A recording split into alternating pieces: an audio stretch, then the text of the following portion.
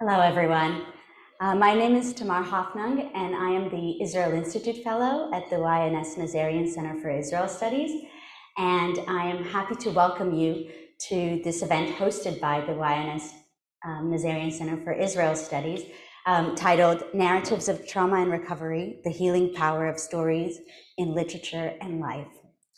And I'm delighted to introduce you our special guest for today, who is Ayelet Gundar-Goshen, who is an author and a clinical psychologist renowned for her captivating storytelling and her unique talent of instilling emotional depth, as showcased in her 4 novels, One Night Markowitz, Waking Lions, The Liar, and her latest work, for which she will talk about today in more detail, The Wolf Hunt. Ayelet's adept storytelling has won her prestigious awards, including the Sapir Prize for Literature of Israel. Her literary works have transcended borders, being translated into over 14 languages and earning recognition from European and American literary circles.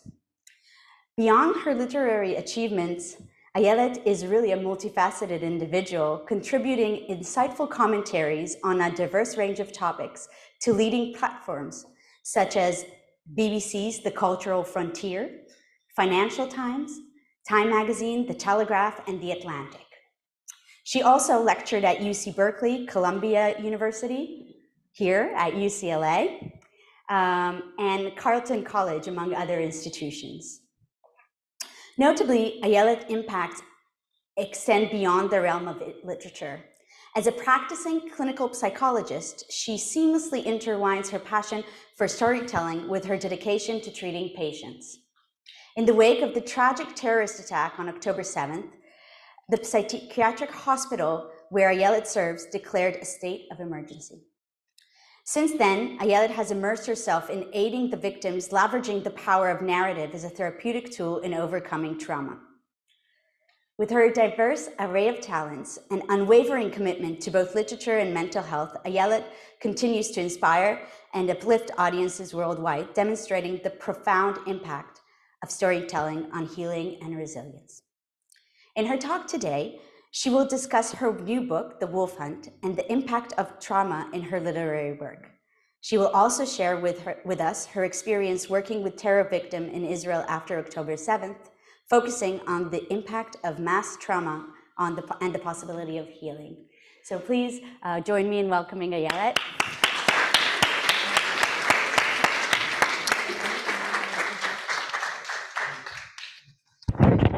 Shalom, good evening. I will start by a bit of apologizing. This reading was supposed to be in October, and I canceled it because of what happened. And I just arrived in the States 3 days ago, and I still feel that it's a bit strange for me to talk right now about everything. When I talk about literature, I feel that how can you talk about literature with what's going on right now in Israel? So it doesn't feel right. And when I don't talk at all about literature and I only talk about trauma on October 7th, it also feels wrong because it feels as if the entire identity, the entire personality is wiped out by the trauma, and the only thing that is left is talking about trauma all the time. So I feel like I'm still struggling to find this balance between talking about what's going on right now and about the trauma, but also reminding myself, I think, that literature still exists, that we were here before October 7th, and that we want to have something after October 7th. So things are a bit raw right now. That's what I'm saying, and that's why I'm a bit apologizing in advance. And I will say something specifically about the Wolf Hunt, because I think the moment I realized that I'm not just treating people suffering from trauma, but that I might be a bit traumatized myself, was the moment I realized that I can't read my own novel for quite a long time after the terror attack, because it was just too much for me. So that something that was written as fiction suddenly became too real and too close, even for the person who wrote it. So I think I will start by telling a bit about how the Wolf Hunt started, what the story is about, and why I think for me it was a bit traumatic after October 7th, but also what it taught me afterwards about dealing with trauma. So the Wolf Hunt actually started, it's a novel that has a birth date. I can show you in the calendar the exact birth date. It's the only novel that I can tell you the date when it was born. And it's because it's a very meaningful day in Israeli calendar. It's September 1st, Rishon September, which is the day, the first day of the school year in Israel. And I was taking my daughter, she was 4 years old back then, to her first day at preschool in Tel Aviv. And we were entering the preschool hand in hand, and she was walking like this, and I was a bit shaky. And then when we entered the preschool, I realized that I'm looking at all the other kids with those suspicious looks. I mean, I was scanning the faces of all the little girls, thinking which one of you sweet little girls here is going to be that nasty girl that's going to say something bad to my daughter the moment I leave the room, the moment I leave her alone in this jungle, disguised as a bright, colorful class. And I was looking at the face of really toddlers, and with such paranoid gaze, I mean, really trying to identify which one of the girls here or which one of the boys here might do something or say something, a nasty comment, or laugh at her hair or about how she's dressed. And I was trying to identify the potential threat to my baby before I leave her alone in this class. And as I left the preschool that day, I don't know how is it here, but in Tel Aviv, we leave them in the first day just for a few hours, and then you come back to pick them. So when I left, I realized that I wasn't the only one being a bit paranoid. And suddenly I realized that all the other moms and dads are actually looking at the other kids with the exact same looks. So that each one of the mothers was trying to identify where's that nasty girl, or where's the class bully. Each one of the dads was giving those suspicious looks as well. And I thought, as I came out, I thought it's so interesting how all of us share the same fear. We all share the fear that one of the other kids might harm our child. And I thought, wait a minute, how come none of us stops to ask this question, what if it's my child who's in fact the bully? What if it's my little girl, the innocent cub I was talking about, who's in fact going to say something nasty to another girl the moment I leave the room in order to feel superior and to build her self-esteem? And this was a very disturbing question that I had at that moment. And as I walked back home, I asked myself, how much do I know the answer? I mean, how certain I am as a mother that I know what's going on right now, that I know that I can say, no, but my daughter will never do such a thing. And I also asked myself, how much do I really want to know the answer? How much do I really want to look into this question seriously? And as I came back home and I met my partner and I told him about this thought that I had, and I asked him a question, and I said, say you had a choice. In real life, we don't get this choice, but say you had this choice. Our daughter, our little girl at the preschool right now, being bullied by another girl, but she knows that she's pure from within, and she knows that she's not doing any harm to anyone else, but she's being bullied right now as we speak. Or you could choose her to be the bully, so that we know that right now she's safe, her self-esteem is very much balanced, she feels very confident, but she's stepping on another girl's self-esteem as we speak right now. What would you rather have? I asked my partner, I'm asking you right now. And what was interesting for me was I thought about it as a question. He didn't find it to be a legitimate question. He looked at me and was very shocked by the question. And he said, בעברית, תגידי, איזה מין אימא את? Which is English for, what kind of mother are you? What kind of mother even asks this question? And I didn't understand. I said, but I think it's an interesting question. I think it's a good question. We have to kill those 2 hours before we can save her from the preschool. So let's talk about something. And he said, I'm not even answering this question. This is such, he said in Hebrew, זאת כזאת שאלה שמאלנית, which is, the English would be, I think, this is such a woke question to even ask. And then he said, and I thought it was a very typical Israeli macho response. I don't know what would be the response of an American man, but he said, of course I prefer my child to be the bully rather than to have her being the victim. This is not even a question. Of course I prefer to raise a bully than to raise a victim, because a bully, you can educate, you can help her grow out of that. You can take it out of her. But if she's a victim, then she will bear those scars for life. If in her first day at kindergarten she's a bully, she might remember that, she might not remember that. But if she will be bullied in her first day in kindergarten, she will remember that. Just as most people remember how they were offended far more clear than the moments when they offended others. And I listened to this and I was very upset by it. And as he kept calling me Smolanit and saying that I'm too much of a liberal or a lefty, and I said, well, you know what? I think this is not just you talking. I think this is the family heritage, your family heritage talking. I think this is the third generation of Holocaust survivors syndrome talking from your mouth right now. Because in my partner's family, the ethos was, we shall never be victims again.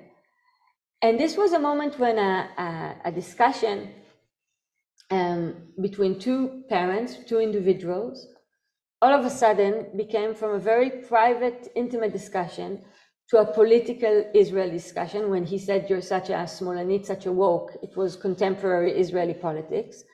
And when I pulled out the psychologist card and related to his mother and his family heritage, it became not just a political Israeli discussion, it became a discussion about Jewish identity and about the burden.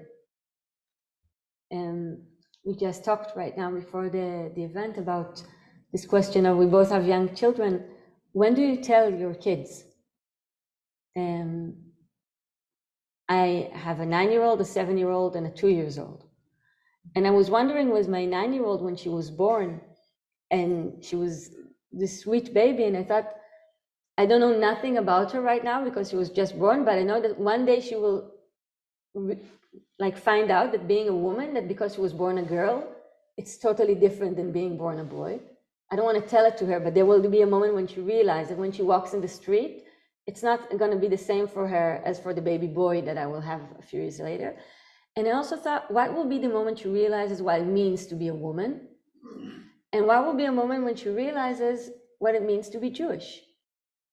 In which age will I tell her the history? Because we don't let her watch violent TV. We don't let her watch, she's 9 years old, no Batman, no Spider-Man, because it's too violent. When is the right age to talk about the Holocaust, which is not a film, it's not a story. You can't protect yourself by saying, okay, this is not real. And right now with the 2-year-old baby, we're saying how the entire family is jealous of him because he's the only one that doesn't know what's going on right now. And he's the only one walking very happy, even after October 7th.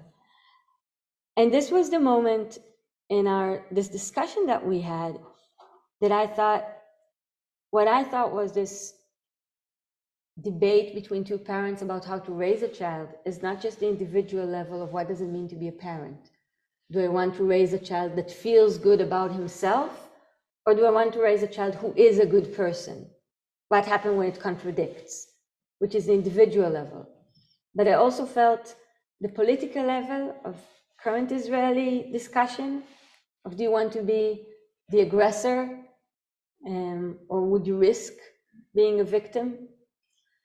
And the bigger Jewish identity about what does it mean to be Jewish, what moral responsibility do we carry with us, what kind of lesson do we want to take from our history, the universal lesson of you shall never be a bystander, or the particular lesson of you shall never let anyone do something like this to you or your family ever again. And back then was a theoretical discussion. So I walked back to the preschool to pick up my daughter, and on the way to pick her up, I thought, okay, this is going to be the next novel.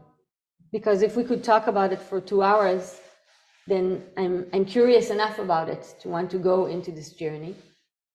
And then I took this very personal experience that I had as a mother leaving my child at the preschool, and I constructed it differently in the novel, so that in the novel, it's an Israeli family relocating to America and to the Silicon Valley.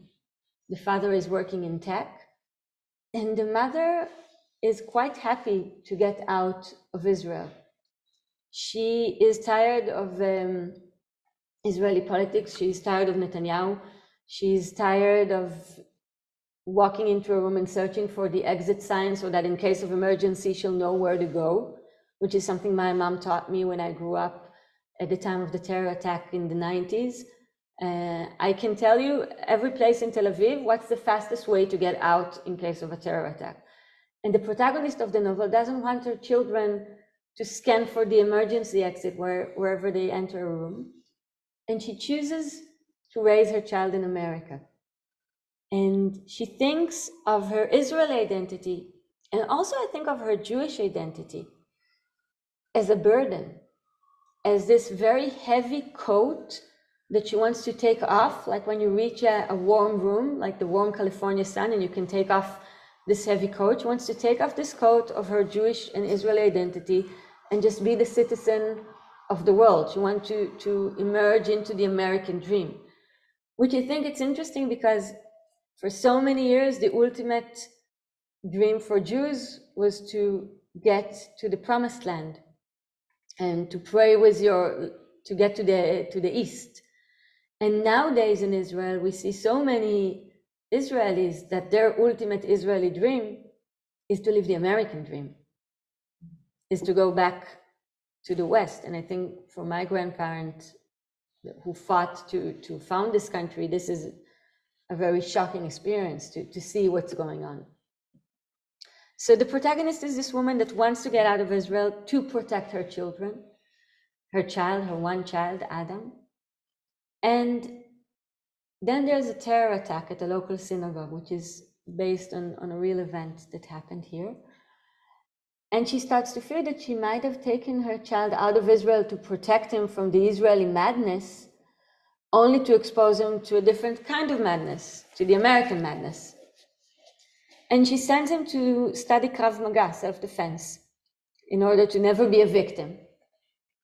And then she starts to fear that he might have took those feelings of this need for revenge, which you can see right now in the Israeli society, and his own feeling of being humiliated and being bullied, and that he might have been involved in a hate crime against another child from his class, a Black Muslim kid, who is dead, and some people say that her child might have killed him. And she doesn't know. She doesn't know if it's anti-Semitism, if it's a blood label. She doesn't know if she might be wrong.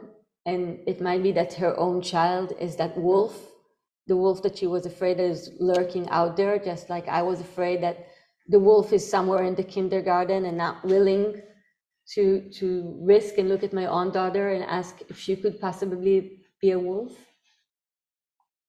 And as I wrote it, I thought of my job as a mother, but I also thought about Israel and how we always see ourselves, I think, in the Israeli psyche as the ultimate victim. And could it be that we're missing something about our own aggressiveness? And this is all before October 7th. And then October 7th came, and I was unable to read this novel, to open this novel, to read from this novel. And a reader wrote to me and reminded me of a sentence there, which even back then when I wrote it, I felt uncomfortable with. And my mother was very upset about it because she said, I know it's fiction, but I just hate this sentence. And there's a moment where the protagonist who left Israel, she says that she actually loved Israel very much. She loved Israel the way a woman that was beaten by her husband loves her husband, but knows that she has to get away with it from him, to protect herself and to protect the kids. And when this reader wrote to me after October 7th, and she said, what do you think about this sentence right now? I think this was the moment when I felt that I can't, not only that I can't write a single word, but I also don't want to read a single word right now. And I think for me, this was the moment of realizing what happens when something that you thought was fiction comes sneaking behind you and jumps on you. And this comes to this idea of stories that haunt us versus stories that heal us. Because I'm shifting now to my work as a therapist. Since October 7th, we've been doing a lot. I think most of our work is interventions with either survivors of the massacre. Right after the massacre, they were evacuated to Eilat, and the mental health hospital had delegations like with shifts working in Eilat with the people that escaped, with survivors of the Nova massacre, the nature party, and with many people who are not directly affected but are refugees right now, because they had to be evacuated either from the south or from the north. And one of the things I saw was how much the way you construct a story can help determine whether the person that we meet will suffer from PTSD, from post-traumatic stress disorder, or not. So that it's not that therapy can heal something. You cannot heal through therapy. You cannot take away pain through therapy. I wish we could, but you can't.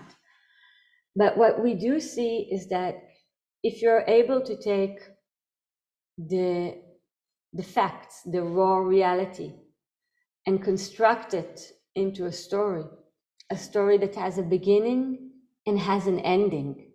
So that, you know how a fairy tale starts with once upon a time and ends when we say the end, like when in films, when you have like written very big, the end, right?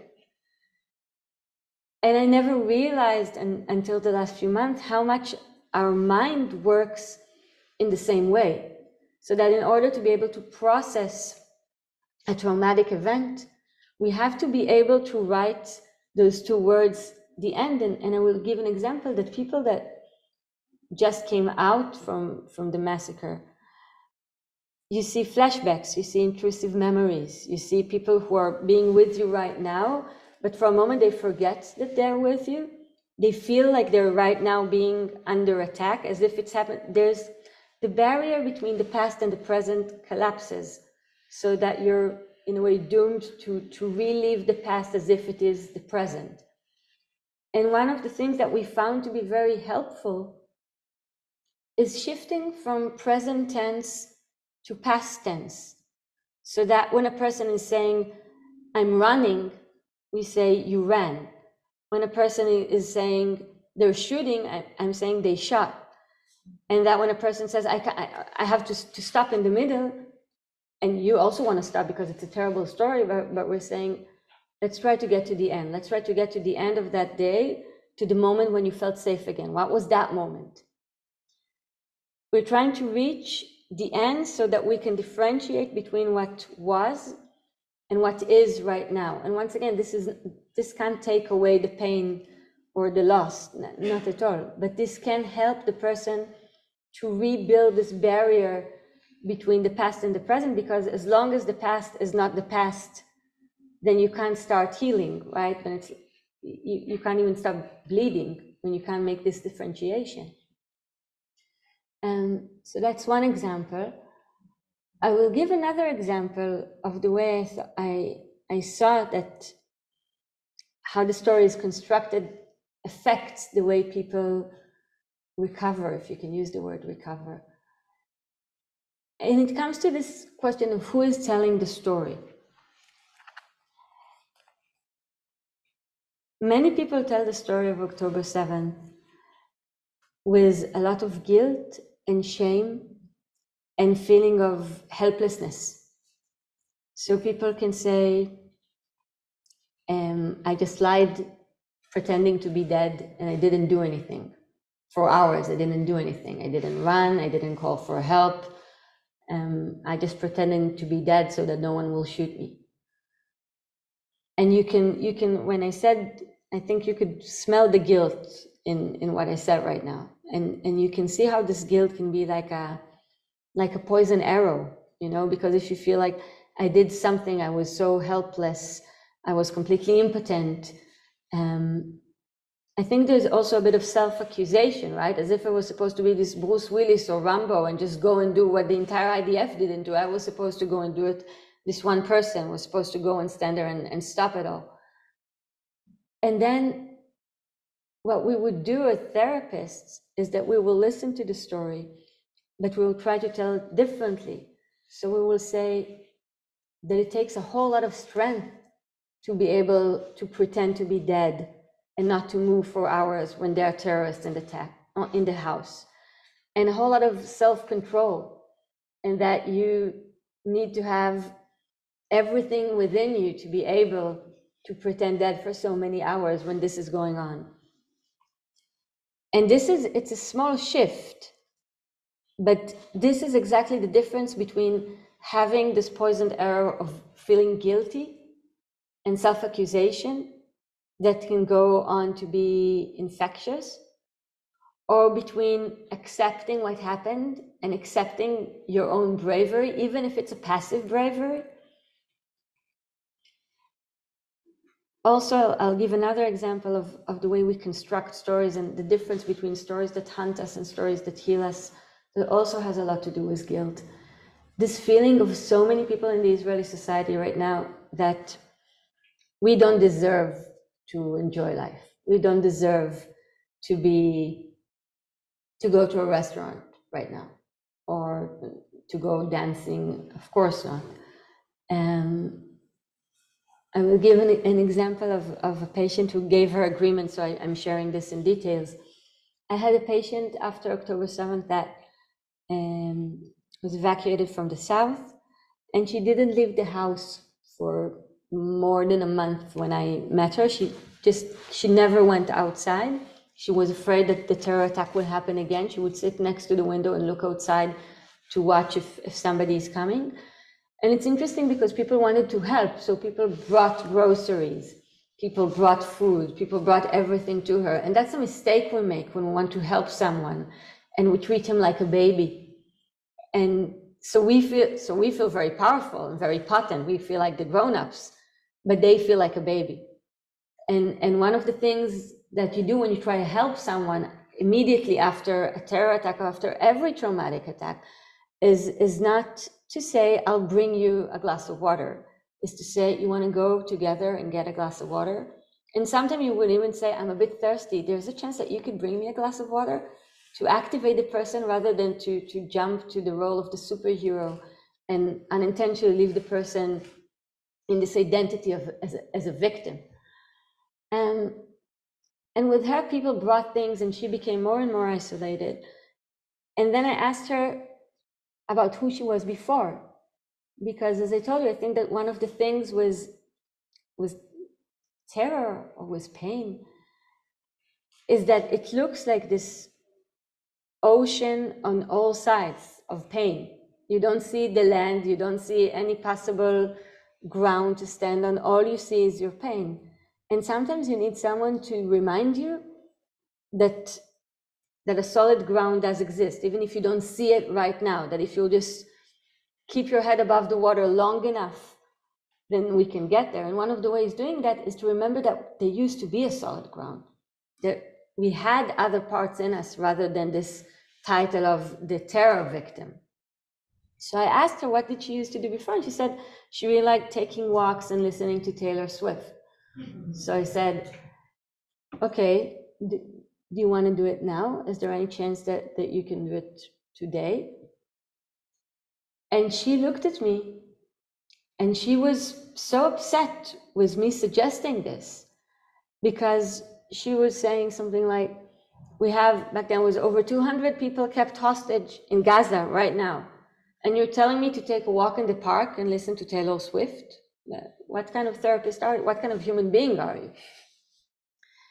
And for me, this was a very clear moment of realizing how dangerous guilt can be. Because guilt can be a very powerful fuel for change. That's the creative guilt, right? That the guilt that pushes us to create something different. You say, I feel terrible about this, so I will act differently from now on. That's creative guilt. That's guilt as a fuel. But guilt can just as well be sedative guilt, okay? Guilt that sedates us, guilt that makes us sit in our home, not go outside, feel guilty, in a way lock ourselves in this imaginary cell, like a mental dungeon, so that for this woman, because there are hostages in Gaza right now and they're kept locked, she has to remain locked. And even though she comes to therapy because she wants to feel better and she understands that she has to get better for her kids, for her own sake, there is part of inside of her that doesn't want to get better. There is part inside of her that thinks that feeling happy again is betraying the memories of those who were lost. And then I feel that our job as therapists is to help this woman construct a new narrative, which puts the emphasis about the fact that the people who lost their life didn't want her to stay locked up in an apartment forever. This is what Hamas wanted for her. But this is not what the victims wanted for her. And with many survivors of the party, of the Nova party, you hear that a lot, because why did I remain alive when others didn't? How can I go back dancing or go back being happy when my friends are still hostage at Gaza right now? And what we're saying is, well, would your friend in Gaza right now want you to lock yourself up forever, or would they want you to go out and live for their sake and live in their memory and be able to tell their story? And it's something very interesting that we see in Tel Aviv right now. At first, no one came out. The restaurants were open after a few weeks, but no one sitting in a restaurant just felt morally wrong. And I think right now people are starting, you don't see people dancing on the tables in Tel Aviv like you saw before, but people are coming out again. And I think it's a good thing, because I think this is part of reclaiming our identity. This is part of saying we will not be like only the victims or only the survivors. We insist on having a normal life, even though nothing is normal right now. Nothing is normal.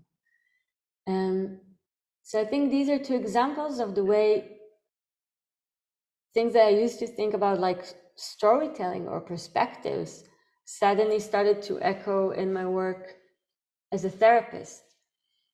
And my last example before we open it up for discussion and questions is not from therapy, it's actually from something I experienced as a mother, which is how we talk with the kids and how we try to explain to the kids. And also what I feel is how I try to teach my kids not to hate all Palestinians. Because I think when something like October 7th happens, then not just for kids, but also for grown-ups, the easier thing to do is to divide the world for a very clear dichotomy of good guys and bad guys, the forces of good and the forces of evil. And the idea of trying to insist with the kids on the very clear separation between Hamas and between Palestinians, between supporters of Hamas and between Palestinian civilians, between supporters of Hamas and between Arab Israelis. And it was very interesting for me because I thought about, there's this writing exercise that I give students sometimes. And I gave it the title, Know Thy Enemy. And usually know thy enemy is considered a tactical warning, right? You're supposed to know thy enemy and able to defeat him. But I thought about Know the Enemy as this writing exercise when you have to take someone you really, really hate and write 2 pages from this person's perspective. And the exercise was that to get a good grade in it, the student had to write it in a way that I would feel empathy, or I would root, or that I would feel like I can truly understand this hated person through the text. And so I gave it to students, and then I started giving it to patients about real life events. And they hated this exercise, because when you hate someone, you don't want to write 2 pages of the world from their perspective. You just want to hate them properly without nobody bothering you in the middle. And whenever I do it with my daughter, she always says, I don't want to think about it from her perspective. I came back from school, I hate this girl, and I want you to hate her just as much as I do, maybe a bit more. And then maybe I will be able, after you give me this solidarity, after you validate my feeling, maybe I will be able to reconsider. But first I need validation. And when I look at it with my daughter, and I'm thinking about what's going on right now in the Israeli society, and how people in Israel are obsessed about the way we are covered in Europe, or the way the war is covered in the US. And at first, I didn't get it. I thought we have so much bigger problems right now than how we're covered by the Belgium newspaper. Why do they even write about it? I didn't get it. And only after this discussion I had with my daughter, I thought, okay, people are seeking the validation. They're seeking the acknowledgement. The way, you know, when a baby falls down, the first thing he does, at least my baby, no, I think all babies, the first thing he does when he falls down is he doesn't look at the wound. He looks at me like this. He's searching for me. Because the wound in itself, that's one thing. But the question is, how is the world going to react to my pain? Is my face going to echo his pain, and then he can be a bit relaxed? Am I going to say, it's nothing, and then he has to shout louder to prove that it's not nothing, he's in pain? I think about this beautiful painting of Bruegel, and it's called The Landscape with the Falling of Icarus. I think that's how it's called in English. Nofim Nefilat Icarus in Hebrew. It's a painting, and you see the landscape, you see the farmers, and they're working in the field, and then you see Icarus falling from the sky, and nobody lifts his head to look at him while he's falling. And this is such a powerful painting, and such a tragic painting. And the tragedy isn't just the falling of Icarus, which is what people usually paint. It's the fact that Bruegel chose to paint not just the falling, but the fact that nobody stops to look at what happened, to be willing to be a witness to somebody else's pain. And I feel this is something that I'm trying to do in therapy. And this is something very meaningful that many Israelis did get from the Jewish community outside of Israel. The idea of solidarity, the idea of people who truly dare to look and want to witness the pain. And I think for many people, this meant so much in the last few months. And I think it's going to mean a lot also in the weeks to come. I will stop here for our discussion and for your questions.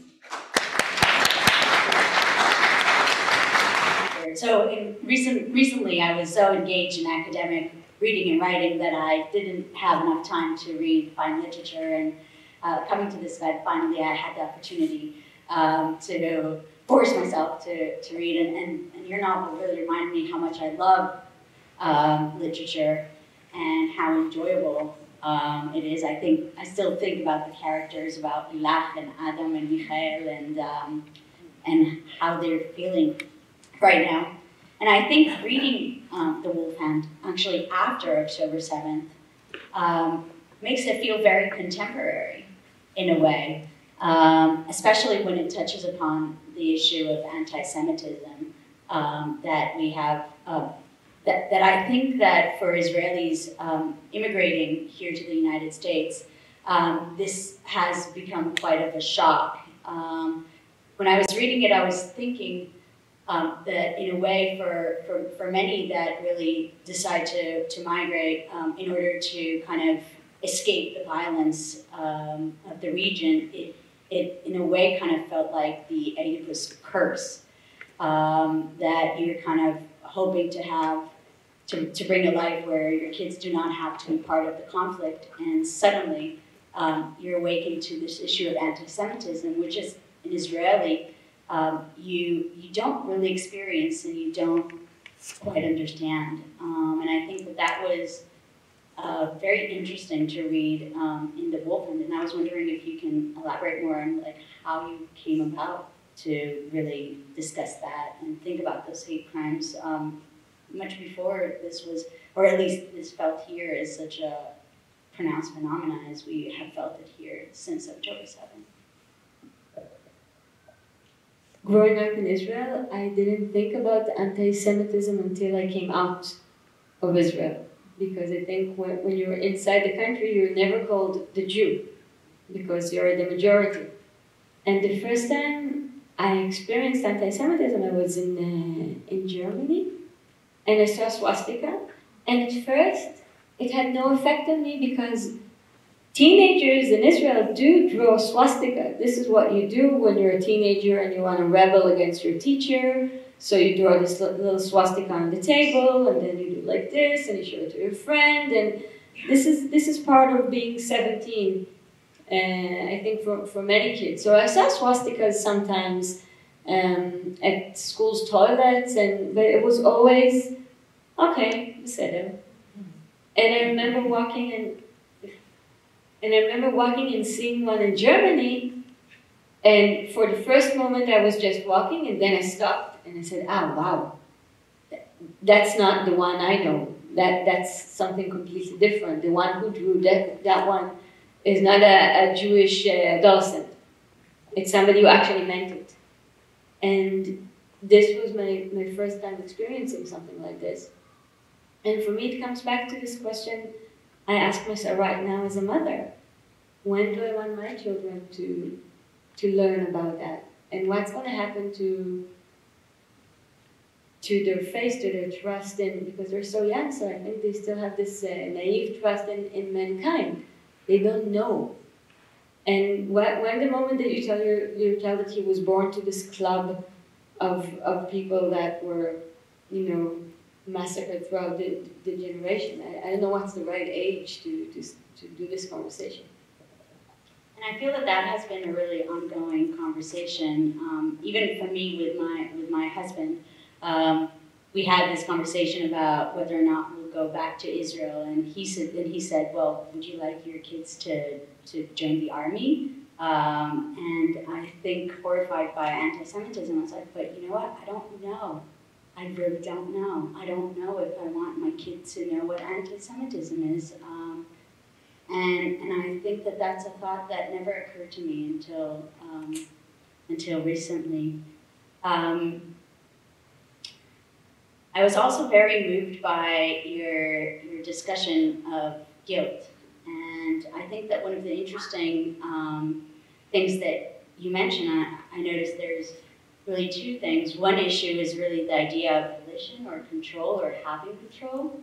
And that might also tap into that helplessness and that kind of memory of the Holocaust of having no control and no volition.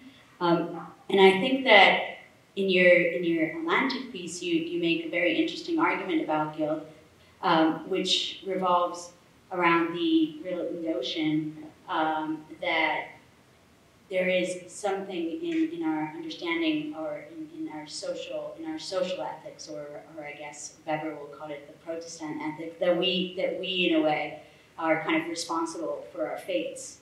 And if something bad happens to us, then that's somehow related to what we've done, or we somehow deserve that type of guilt. And I wondered if you could elaborate more about these experiences that you kind of had with patients about having that sense of guilt. I will. I think we can differentiate between different kinds of guilt. Because you can say that guilt is a way of feeling in control, because if there's something I feel guilty about, there is this hidden assumption that I could do something to make it different. We don't feel guilty about in our everyday life about things that we have no control over. So if I will say I feel so guilty about Kanye West and Kim Kardashian getting divorced, then you would say, did you have anything to do with this matter? I mean, this, right? It sounds, if you're not a side to this relationship, then you shouldn't feel guilty about this divorce. So you can say that when people feel guilty about something, the benefit of it is that we maintain this hidden assumption that if only I had acted differently, things could be different. Well, the scariest notion, and that's far more scary than feeling guilty, is to acknowledge the fact that I had no control, that whatever I would have done couldn't change anything. And people would rather feel guilty because this maintained the hidden sense of control, rather than feel completely impotent and with no sense of control. And so I think this is one aspect of guilt. I think the second is that it's very difficult to try and release people from the burden of this poisonous guilt when we're brought up in a culture that cherishes guilt. From the primal sin to the Protestant idea of if you work hard, you succeed, which says that if you didn't succeed, it means that you didn't work hard enough. And if we say that good things happen to people who do good, then bad things probably happen to people who didn't do good. And that if something bad happened to you, just as you see it with victims of sexual abuse, when they said, so maybe it was something I wore. Like maybe I shouldn't have gone out at dark. The idea of I probably did something, because all the fairy tales tell us that if something bad happens to Little Red Riding Hood, it's because she talked to the wolf or because she was dressed in red, and not because there are wolves out there and they will do it. And I think, in a way, that just like victims of sexual abuse, people who suffered a terror attack were also objectified. They were objectified not for sexual desire, they were objectified for the lust of killing. And once again, it's deciding that you don't want to think of yourself as an object. It's saying that you have agency. But then when you're saying you had agency, you're coming back to this question of, if I had agency, could I do things differently? And I think if you use guilt as a motivator, then it can be a very ecological fuel, like not polluting. But if you use it the wrong way, and when you think about pop culture, then half of pop culture is based on the survivor syndrome. Harry Potter, Batman. Think about all the orphans that have to prove that their lives are worthy, that the fact that they were spared meant something, that they are now going to fight the evil to show that it's okay that they survived while their parents didn't. There's a reason why it appears in pop culture. It's the DNA of the human soul. The best way to see it is caps lock written in comics books. And I think if people construct this narrative, it might lead to what we call post-traumatic growth. But if you construct a narrative of this poisonous guilt, then this can be very dangerous. This can haunt people for years. This can go across generations. And when we think about guilt, I think that one of the issues is that we kind of live in the risk society, right? Part of the idea of why we circumscribe or we denote actions that we can minimize our risk is part of what we kind of, especially I think when it comes to sexual violence, is the idea that we try to minimize risk, so we try to suggest different things that people will do, and that often brings the risk on the person who had the risky behavior. But then I think in a way, in this aftermath of October 7th that I think is part of a different vulnerability that has been kind of exposed, in that the expectation of the state to protect its citizens, or the contract between the state and the citizens, has been kind of completely shattered. Do you see it differently? Because I was thinking about the analogy with the sexual violence and how society treats them, and then this particular situation feels, in a way, kind of that it will impact people differently. And I think the sense of betrayal was enormous. It still is enormous. Specifically, B'Yom Shabbat, on the Saturday of October 7th, the idea of getting text messages from friends saying, "Where's the police? Where's the army?" People in the South texting friends in the center and asking ourselves, "Are we supposed to go there? Where's the army?" This sense of betrayal was, and still is, terrible. I think part of the thing is, there's Jean-Paul Sartre was hell is other people, and that when we came to Eilat to meet the people that were just evacuated, then really the feeling was that all hell broke loose, and that the fear of everyone, and you suspect everyone. And I remember we were in the mall, the shopping mall in Eilat, and there was a balloon in McDonald's that you say popped. What's that? That popped. And the reaction of people in the shopping mall. One woman fainted. People started running. People were pushing. People were screaming. It was really if people had guns in this situation, and Benjamin wants everyone to have a gun, right? It could be a very dangerous moment, because when everything is so traumatic, then a pop of a balloon can trigger these behaviors. But at the same time, what was very present in Eilat wasn't just that hell is other people, but also that other people can be the healing power. Because when people came to Eilat from the kibbutzim, and they came with nothing, they ran with nothing, by the time they got there were people coming with supplies, there were people coming with clothes, there were people coming with toys, there were the entire civil society.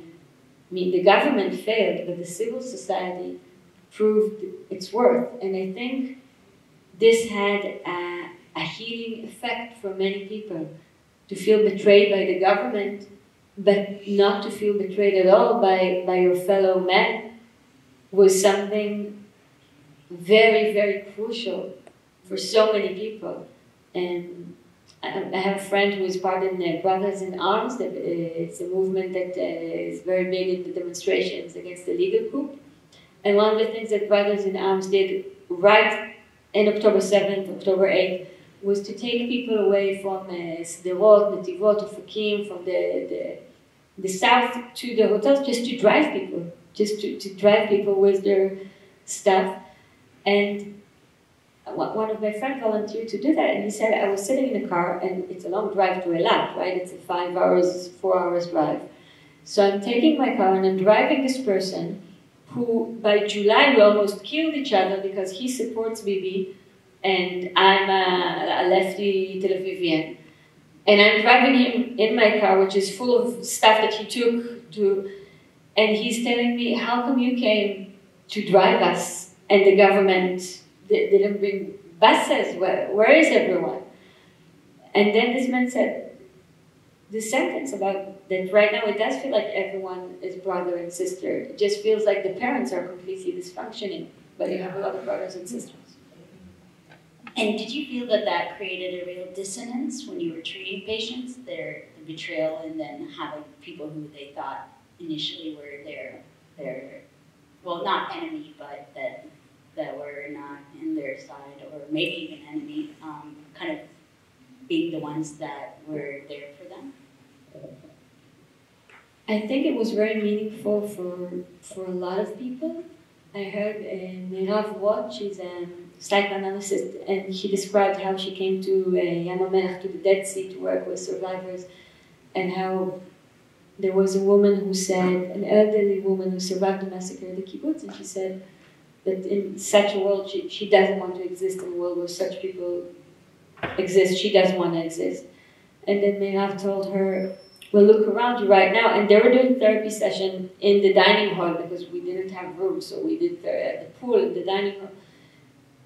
So and she said, look at this dining hall. In this kind of world, would you like to exist? And she looked, and it was full of people that came bringing supplies and toys for the kids and everything. And she said, yes, because these are our angels. And I think in times like this, you see this shift between, looking and saying there is so much evil in people, how it can go on? But then again, you can also see the biggest moments of grace coming out of people. I mean, I live in such a,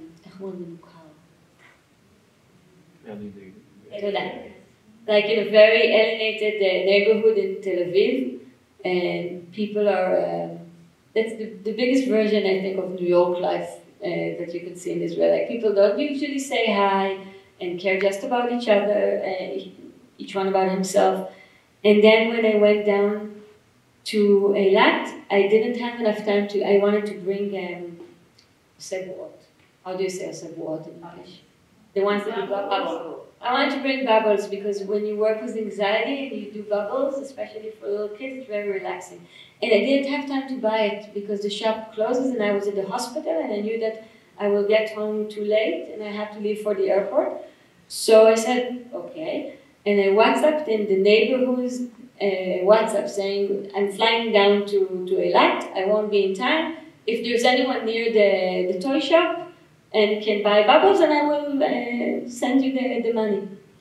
And when I came back home, I had boxes of bubbles and toys. They just bought the entire toy. I don't know who they were because nobody ever told me I bought this, pay me back. It was so many, and I couldn't carry all of it with me because I could just take a trolley. And so I took another suitcase which was just completely full of bubbles. I'm thinking, these are the same people that wouldn't say hi to each other in the street. And they did this. So maybe that's the one good thing that I can say about this time, is that it took out not just the worst of people, but also the best of people. Wow, thank you so much. I'd like to open the floor for questions.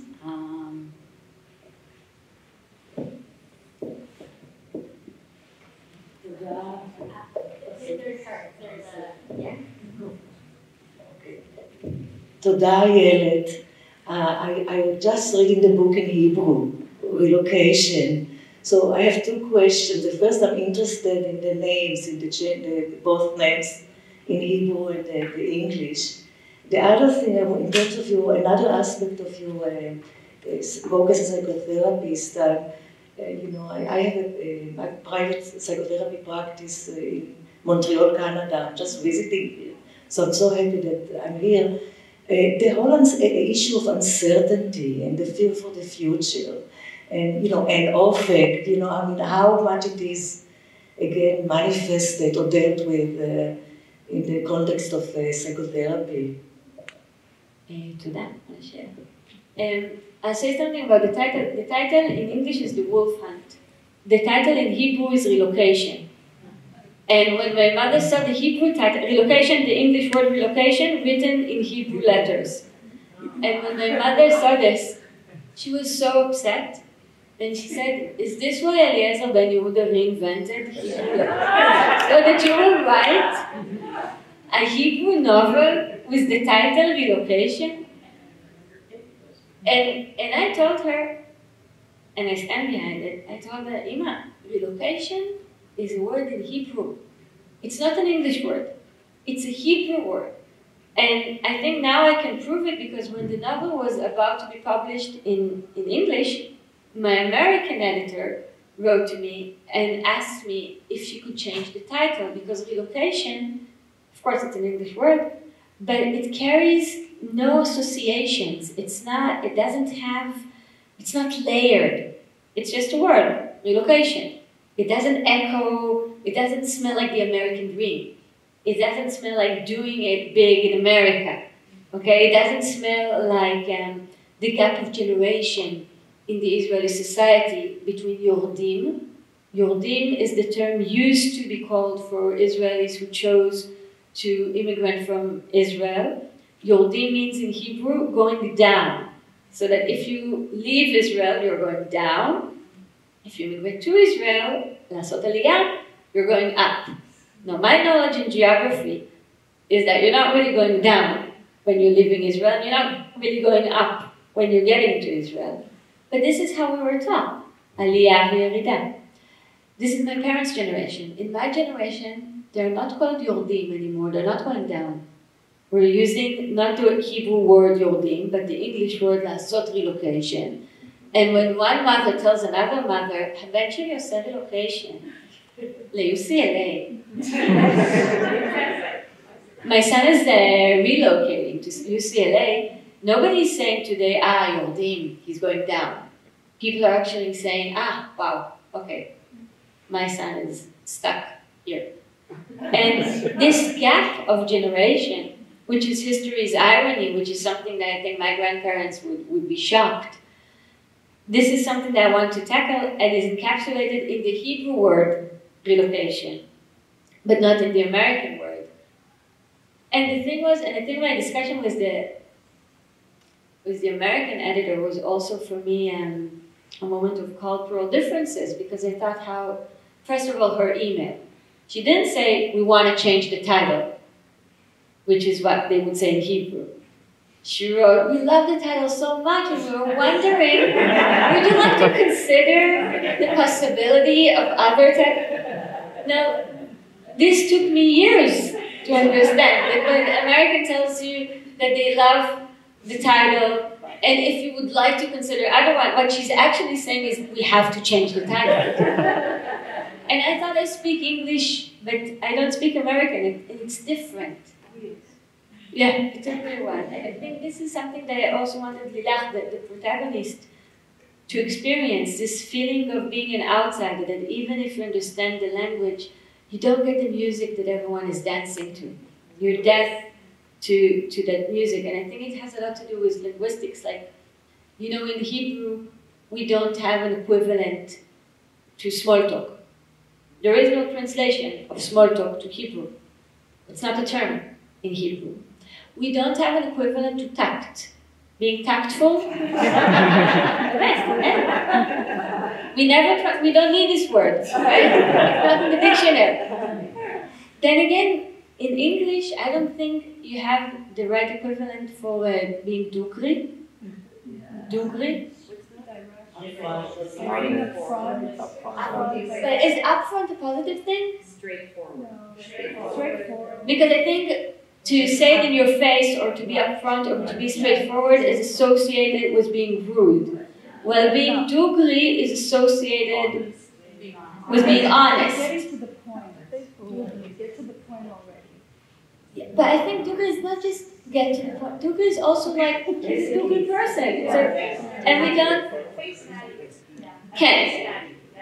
And in Hebrew, being dugri, it's a very valuable word. I think almost as much as being tactful is a valuable. And I also think about the Yiddish word, chutzpah, which landed very well in English, but was never translated, right? It's chutzpah. So it has its own place right now, I think, in American culture, but as a Yiddish word, it never fully got its green card. And I found it to be very, very interesting. I think it was all encapsulated in this debate we had over the title, which I didn't even realize was a debate. Thank you. In the traditional Israeli construct, there was a difference, a real hafradah between the Israeli and the Jew. The Jew was the diaspora Jew, and the Israeli was the new Jew, the brave Jew, and so on. Have you noticed any chinks in that barrier, where Israelis are perhaps, for the first time, seeing themselves as Jews in some ways, vulnerability ways, just like the Jews of the diaspora, or not really? That's a very good question. First, I will say that the diaspora Jew was always inside the Israeli Jew. Just like when you look at a grown man that grows up to be beating, you always see the beaten child that he used to be before he grew up to be a beating father himself. So I think we always had a very strong relationship with the diaspora Jew inside the Zionist movement. As much as people wanted to distance themselves from it, I think that's the stronger the link was. What we rebel against is what we're most linking to, otherwise we wouldn't be there rebelling. I think it's interesting because I was asked to write the introduction to Bialik's poem, Be'ira, in the City of Slaughter. So I was asked to write the introduction to the German translation of Bialik. And they asked it a year ago. The deadline was December, being Israeli, and no plans to start doing it before November. And then October came, and the first thing Netanyahu, when he finally gave his first speech to the nation, 9 o'clock in Yom Shabbat, so many hours after, that's when he gave the first public speech, he quoted Bialik. He quoted not the City of Slaughter, he quoted Al Shchita. And this moment when Netanyahu chooses to quote Bialik, the national poet, the poet that talks about the pogrom in Kishinev, in his first speech to the nation, and Netanyahu is, you can say what you want about him, but he's a clever guy. He knows why he's quoting this. And this was, I feel, because everyone felt, and maybe there was the need for everyone to keep feeling as diaspora Jews in a pogrom and under attack. I can say that in the novel, when the Israeli mother finds out that her child was bullied at school, she asks herself, was he bullied because he's Jewish and because the other kids didn't like him because he's Jewish? Or was he simply bullied because he's, one of those kids that get bullied? And it matters to her, this question. And I think she doesn't know what's worse, to think that your child was beaten because there's something within him that provokes it, or to think that he was beaten because of an identity that he never chose, that you gave to him. I think both are. And I think for me it was interesting to see how much of it is inside of us. We have German friends that we met while we were trekking, and we became good friends. They came to us to Israel, we came to them to Germany, and we traveled together after the kids were born. And her grandfather used to be quite high in the Nazi regime, and my partner's grandfather was a Holocaust survivor. And the families became friends. And then there was this one day when her daughter, and they were 3 years old, was beating our daughter. And it was so interesting because me and my partner reacted, I would never react the same way to the same event in Tel Aviv. It just triggered in a second, and things that it was unbelievable how much we talked about. I think the entire vacation, every evening when the day was over, we sat there and we said, that little Aryan, I wouldn't say the word. And I was shocked by, at first I thought that we were laughing, but we weren't laughing. We were discussing about it a lot. And this was a moment when you realize that we can be friends, we can hike together, trek together, choose to be together, but at the same time, there is something tattooed on our heart. And it takes an instance to get it out there. Thank you. Actually, I want to commend you for this title and not relocation. I read the Hebrew version, relocation. And my first question, when I became aware of this book, I said, same thing, why it's an English, supposedly an English word, why not use this title? But this really made me start thinking about the essence of the story. And I haven't read the English version, but I do know about Little Red Riding Hood and the wolf. And for me, the association was, there is a wolf in the forest or in society or somewhere that endangers, that we don't know what the purpose or what's the intentions of this wolf. And it is described very well in the book Relocation, and here too, I'm sure, you know. And I thought that this was a brilliant title to really start us thinking about, and I don't know if that's the reason why you call it this, but it's like saying there is a wolf in the forest, and Little Red Riding Hood trusted this wolf, and then she was proven wrong. Did she have reasons to distrust this wolf? I mean, he used all his magic, you know, about it, and yet she was hurt by him, and the grandmother was dead. And she, in other words, there was a savior at the end. But I thought that this was a real clever, so you can take the credit for the title. Thank you for saying that. I would say that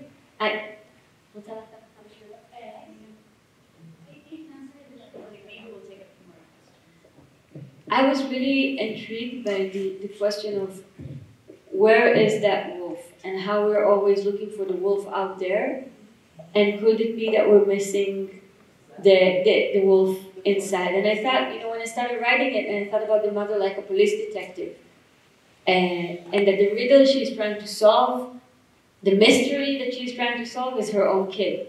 And I think every mother has a bit of a police detective in her. Like every mother of a teenager looks at her kid as if it was this mystery, this riddle that she's trying to solve. And I thought about the first police detective that I know, the first detective story that I know, which I think is King Oedipus. You remember the story of King Oedipus, and there's the plague on Thebai, and he is told that if he wants the plague to stop, he has to find out who killed the former king. And then he launches an investigation, like a detective, to find out who killed the former king. And he's certain that the murderer, that the aggressor, is out there, roaming in the dark streets of Thebai. And what Oedipus doesn't acknowledge, and I think that's the hubris, right? That's the sin of pride. That he thinks he knows himself, and he thinks he needs his intellectual ability to know the enemy, to identify the other. And that's a sin of pride because he doesn't realize his own aggressiveness, and the moment he does, that's a spoiler alert, by the end of the novel, the play, when Oedipus does realize and sees himself for who he really is, that's when he takes his eyes out. And if you think about every detective holding the magnified glass, the idea that a detective wants to see everything. But do we really want to see everything? Because when Oedipus really sees himself, that's when he chooses to blind himself. And I ask myself, this mother that wants to know the truth, and she's like a police detective, and she wants to see her son as he truly is. Does she? Or could it be that when she will be faced with the choice, she would rather choose blindness instead? Hi, thank you.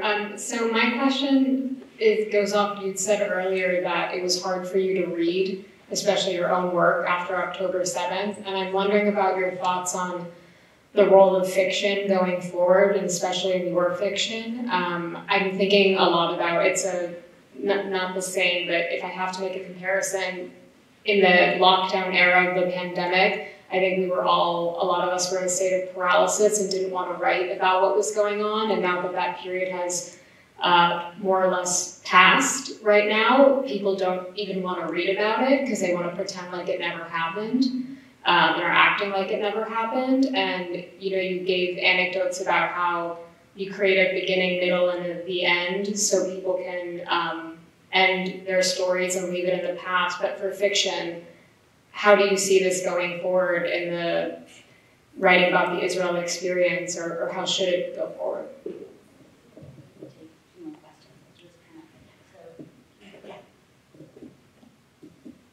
me ask, we'll take 2 more questions and then we'll answer them. You mentioned revenge in the Israeli society, and there have been some articles and things I've heard maybe twice for people that were directly affected and lost and were part of the massacre, and they were they're talking about forgiveness and moving forward and learning from Holocaust for the generation that forgave the Germans. I was curious that if you think that these people, that many of them were peace activists as well, it seems like, would be the seed of the future of any sort of healing that would go on with the other side.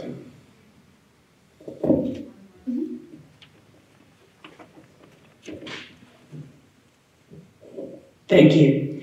I haven't had the pleasure yet of reading your book, but I was wondering, very often a book will attract a certain demographic or age group, generation, or people with particular orientation are drawn to a book. And I was wondering if there is a particular readership that has been drawn to this book that you can identify.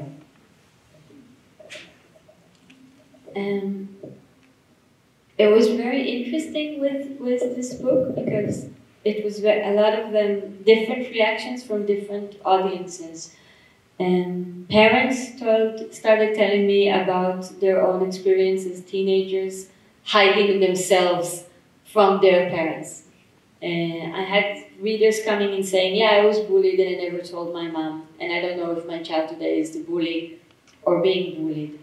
And I had a mother and a daughter coming together to one of the events, and the mother said, I don't want my child to ever be a bully because I was bullied when I was a girl, and I don't want to think that my daughter is capable of doing something like this to somebody else. And her daughter was sitting next to her, and her daughter said, so Mom, are you actually saying that you prefer me to be bullied because you had a bad experience? And not to, so sometimes readers, like the meeting with readers was very charged. And so a lot of parents in the readership and also teenagers. And I think it was read very differently in different countries. So that when the book was out in Holland, for instance, in the Netherlands, people read it mostly as like a metaphor for Israel. They talked a lot about Israel and about Jewish identity, Israeli-Palestinian conflict. When it came out in Brazil, I wasn't even asked about it, I think, in the entire reading tour, because they just read it as a story about a mother and a child, and the universal question of all mothers, how much do I really know my own child? And the political dimension wasn't important for them at all. So I think maybe it varies between cultures. And I will go back to your question about writing after October 7th, and I wish I had an answer. I feel I'm too close right now to, like when you stand too close to a picture to be able to actually look at it, and you have to take a few steps back. And I don't know how it's going to look from now on. We have this dark joke that's running that, you know how right before October 7th it was supposed to be 50 years to the 73 war. And there was a lot of documentaries, and I named the Ayelet after my uncle was killed in the 73 war. His name was Ayelet. So we had to watch all the documentaries, and we had to go to all the ceremonies. And then me and somebody else from my family, when October 7th happened, said, okay, well, at least that's enough for documentaries about the 73 war, because they're going to make a whole different documentaries from now on. And I think, on the one hand, there's this feeling like everything is going to be just about this. That's why I can't write anything, because that's the only thing I can imagine. But then I'm thinking how I always hated as an Israeli author abroad to recognize that some people only think about me as this representation of the Israeli-Palestinian conflict, that for some people I can't write a love story, I can't write a boy meets girl, I can't write about a mother-child relationship. I'm doomed to write about either the occupation or the Holocaust, and that's my entire identity. And I really hope that people will be able to read and to write stupid love songs after October 7th. I think we will need this just as much as we will need to dare and look at what happened to us and what we did to ourselves. And the last question you asked. The son of Vivian Silva wrote a very powerful piece about forgiveness. And I think if these will be the voices that we will hear and the voices that will echo, then Israel doesn't have to be compared to a beating father that you have to take your kids out to protect them. But there are also other voices right now. And I'm scared and worried about these other voices. And I remember where we were before the war started, and I remember how much hope I felt during the demonstration. For the first time, I think, in years, we had this energy, this feeling that we can actually create something different.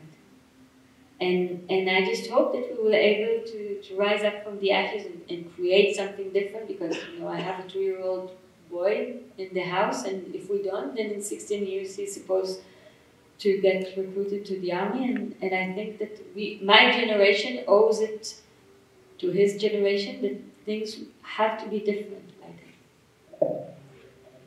Yeah, and sadly that was exactly what Mom said in 1973, hoping that, but we shall hope for a different reality, and maybe from this awakening of the civil society, we'll see some good outcomes in Israel. I want to thank you all for joining us to speak.